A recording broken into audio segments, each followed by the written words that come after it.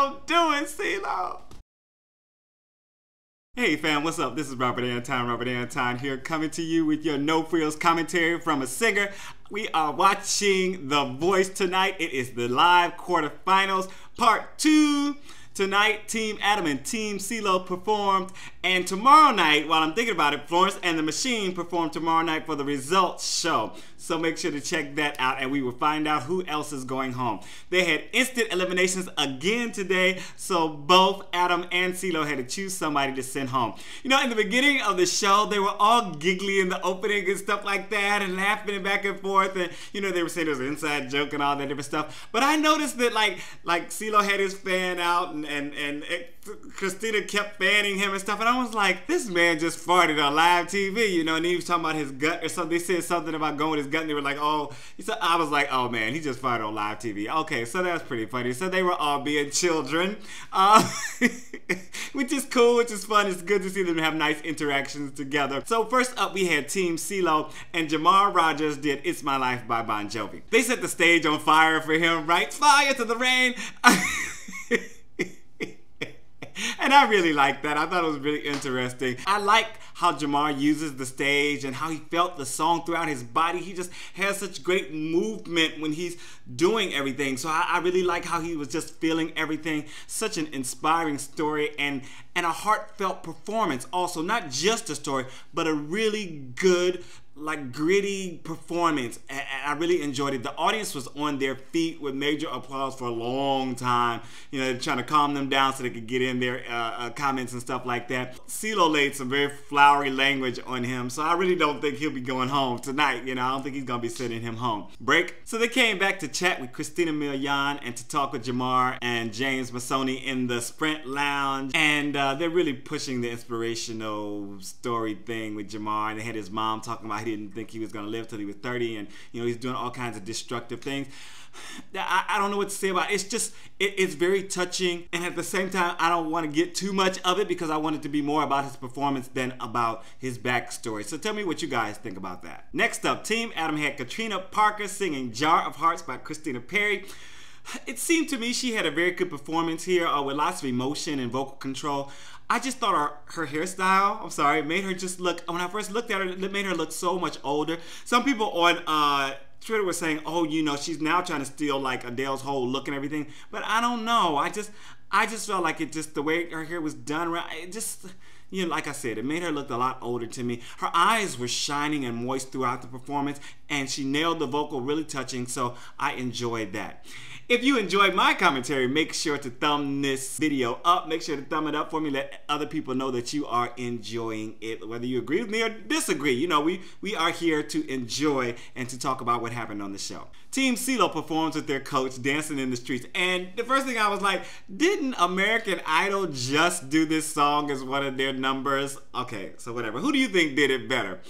I like the throwback they did, like the opening. If you know what show they were spoofing, let me know in the comments. The only thing that really surprised me about this performance was James Massone surprised me, because I didn't realize he had so much power in his vocal. And I was like, oh, work it out, James. He was like really coming up to everyone else's powerful thing, because you know, there's Jamar and Juliet. I mean, you know, he was really blowing it out just like everybody else. I didn't realize he could muster so much power. Next up, TeamAdam had Mathai performing I'm Like a Bird by Nelly Furtado. This song sounded pretty good in her voice, but she had some not so good moments with her pitch. I like the aerialist behind, but I did not like him on this performance because they didn't have any interaction going on. So I was like, what's the reason for them if she's not acknowledging, or if they're not? It was just a disconnect there. When she went into her falsetto and back into her main chest voice, it was a disconnect there too also for me. So I didn't think this performance was great. TeamCeelo had James Massone up next doing Just the Way You Are by Billy Joel. CeeLo called him Lady Killer #2. Of course, CeeLo was #1, and I guess Adam is now #3. His signature jacket, you know, was tricked out with studs tonight. I really like that. Very like, it twinkling off the lights and stuff like that. And he has such a nice, easy vocal. I enjoy the sound of his voice so much. I really also like some of the melody choices he made. And this performance, it just had me smiling. I just thought it was very sweet and tender. Blake and Christina didn't think that it was great, Adam said he loved it. So Goody Mob reunites for a performance of their new single, Right to Win. Their costumes, and especially the neon grills they had, were just off the chain for me. I was like, it's something I would expect from CeeLo, right? So I was just sitting there like, man, that is crazy. But I had a feeling that, you know, with the grills and everything like that, that they were all lip syncing this performance. I just didn't see how all that singing and stuff was going on with the teeth and the costume. But the other judges sitting there vibing to it, they seemed to be loving it. So, you know, it was all for good fun. And the song was okay. I wasn't crazy about it. TeamAdam was up next with Tony Lucca doing Baby One More Time by Britney Spears. They gave this a really good setup. They really did. You know, they wouldn't say the name, you know, leading into it. It's going to be a big surprise and all that. And I think it came up very well. It was a surprise for him to be doing this song.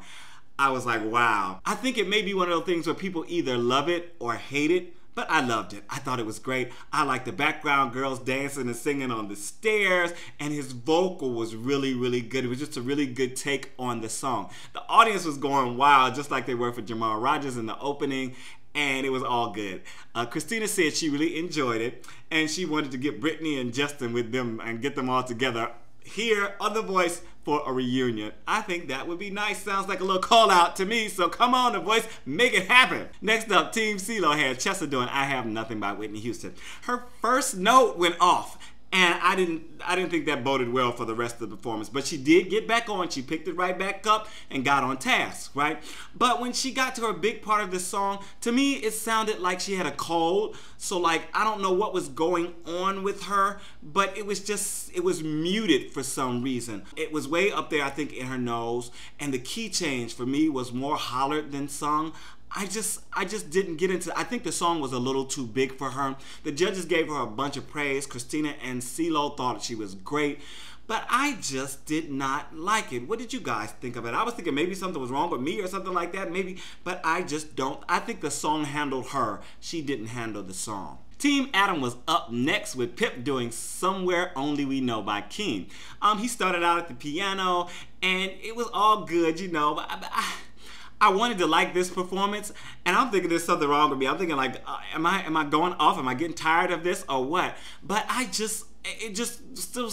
don't even know what it was. There was just something that was just not there for me. I was like, it's okay, but it's not great. It was good, it was decent, but it just wasn't, there was nothing out of the box with it for me. I didn't really enjoy it. And the ending was just off. It was just, oh, I thought the ending was just terrible. I wrote, I think he's in danger tonight. Break. So next up, TeamAdam and Adam Levine sing Instant Karma by John Lennon. Adam was on the drums, Pip was on the keys, Tony was on guitar. It was really like an old school jam session, and I thought it was a lot of fun. The only thing that surprised me was Adam didn't sing it at all. He didn't even have a mic.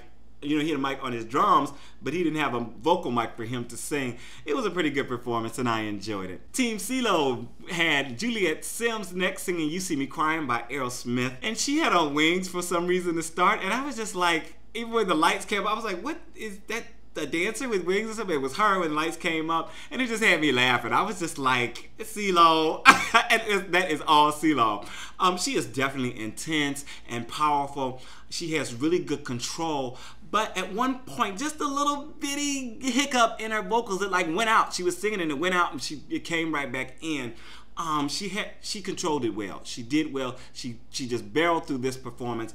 I thought that she killed it. The ending with the feathers falling from the sky was kind of crazy, but it was a great performance. Unlike the last two, I thought it was a really great performance. I really enjoyed it. Oh, and one thing I mentioned was CeeLo seemed to really be having fun in this episode. The last two episodes, he just really seemed off. He seemed down. He seemed out of it. So it was really good to see him back into it and back having a good time for me. Instant eliminations were up next, and each coach had to immediately eliminate one of their team members. TeamCeelo was up first, and CeeLo sent home James Massone. Oh no, not James. Oh no, don't do it, CeeLo. Oh, I'm sorry. From the performances, I was hoping that he was going to send home Cheesa, but whatever. What did you think of that elimination? Juliet, Cheesa, and Jamar go up for public vote. TeamAdam was up next for instant elimination, and Adam sent home Pip.